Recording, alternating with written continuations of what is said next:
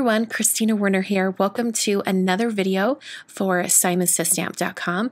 Today I'm using the February 2018 card kit, and this kit is packed with a ton of supplies, like even more than usual, I think, and I'm going to be using just a few of them on today's card. So I started out by using some watercolor paper. Now, this is one of the items I used today that is not included in the kit, but you could definitely use whatever watercolor paper you have on hand. I'm not doing a ton of water on this, so the type of watercolor paper you use isn't as important on this particular project. So the kit comes with a dot card of 6 different Daniel Smith watercolors. So in order to just give myself an idea of what these colors look like, because they do look quite different when they're dried as a dot on the page, I'm watering them down and spreading the color out a little bit. This is going to give me an idea of what the colors look like before I start putting them onto my project. So I'm using a watercolor brush or a water brush that is included in the kit. I'm so glad they thought to include this because it makes painting from the dot card of watercolors so super simple and easy. So I do want to have quite a bit of water when I pick up the color, so I'm squeezing that water brush to make sure I have quite a bit of moisture, and then I'm moving it over onto my watercolor paper. So this watercolor paper is some Strathmore cold press watercolor paper. I taped it down to a hardboard so that as this watercolor background dries, it's going to dry flat. If you have problems with your watercolor paper warping and getting buckles in it and just looking really strange, try taping it down to a hard surface, whether that's a board like I'm using, or it could just be your table or countertop or desk that you're working on. It's a great way to make sure that it stays flat. I like to use a hardboard like this because it protects my cutting mat underneath when I use my heat tool to speed up the drying process.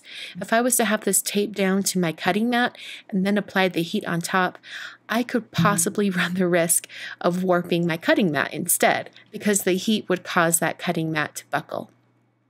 I'm now going to take the stamp set, which is called CRAFTY Friends, and this is actually a stamp set that I designed for the kit, and it's absolutely perfect for all of us card makers out there who also have card making friends, whether we've met them locally or if they're our friends online. I don't know about you guys, but I have a lot of crafty and card making and stamping friends in the world, and not as many locally. So I like to actually send my cards out to those crafty friends.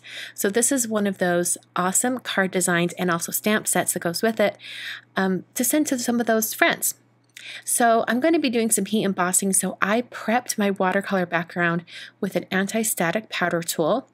And then I'm using some Versamark ink and stamping this little envelope image over and over and over on this background. I'm going to be eventually cutting all of these envelopes out, and I want to make sure I have a wide variety of color over all of the different envelopes. And that's why I decided to go ahead and watercolor the background before stamping the envelopes. You could also go about it the other way around, where you stamp the envelopes and then watercolor over the top. It's just a little bit of a different look. When you emboss first and then watercolor over the top, because the embossing has a little bit of a raised edge, you will get some color kind of pulling in the edges of each of the images. If you want more of a flat color across the entire envelope's image, you'll want to watercolor first and then do your stamping and embossing. You'll also notice that I'm stamping a few, adding embossing powder on, heat setting that, and then moving on. And that's because I wanted to make sure I didn't have any envelopes overlapping. I'm now using these twiggy curved blade scissors, and I'm going to use these to cut out these envelopes. This is the set of scissors that are included in the kit, and I thought I'd give them a try. These are great scissors for travel because they're so compact.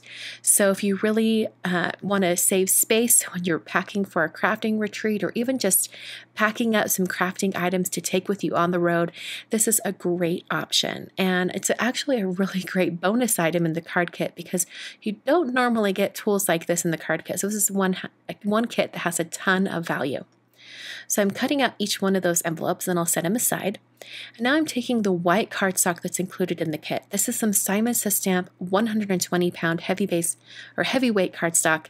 So I cut it in half. One will be the actual card base, and then this other piece is going to be what I work with for my stamping. It's cut to 4 1/8 wide by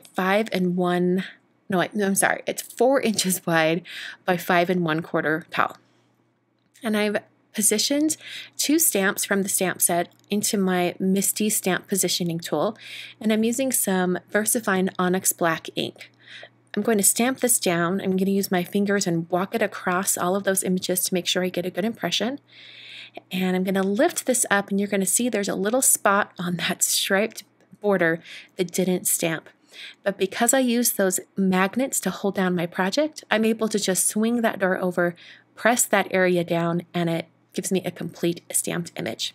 I'm now taking that card base that I cut earlier and I'm scoring it at 5 1/2 using a Score Buddy from Score Pal. I'm using a Teflon bone folder for that because I just find that it scores things a little bit better and doesn't leave any shiny cast behind. It's a great tool. I really highly recommend that Teflon bone folder. So I've creased my card base really well, and now I'm going to position my stamped piece and start putting things together. I had a little smudge with the black ink, so I used a Tombow Mono Sand Eraser just to clean up that area, and it cleaned it up really well. And then I taped down my stamped piece to my cutting mat here, and that's just to hold it in place while I move all these envelope pieces around and position them in the exact spot where I want to have them. And to help myself and kind of give myself a guide for as I adhere these, I used a T-square ruler. I just put that up and put it right along that edge where I want these envelopes to line up with.